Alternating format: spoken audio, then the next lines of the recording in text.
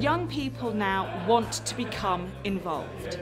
They're watching the Greta effect and they're seeing young people get more and more involved in their own communities and in actually creating change in the world. Grown people think we students can't do much because we're young, but if we're a lot of students trying to do something, I think we can change something.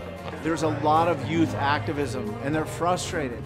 And young kids are learning about the environment, but they're not sure, how do I take my energy and my passions and activate that to go tackle some of these issues? One of the biggest questions we constantly hear is, how do I get involved in my own community and how do I make my own impact? And so Davos Codes this year is really answering that question for young people.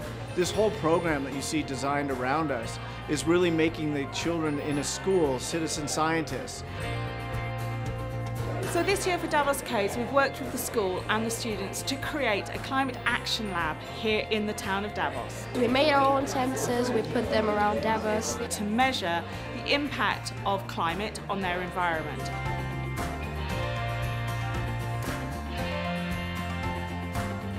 We can show the people and tell them, look, this is really happening. It's not just something that Greta Thunberg is just saying around. No, it's real.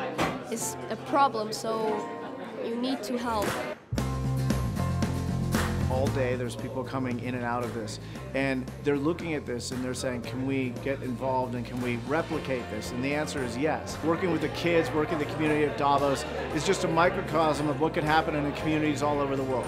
With the curriculum this year, we have been so infused by what we've been seeing from the reaction of the young people that have been involved. Maybe they thought before, I can't do this. There isn't a methodology for me to do this. Well, now children are understanding that there absolutely is, and that technology is the cornerstone of how we start to achieve new things.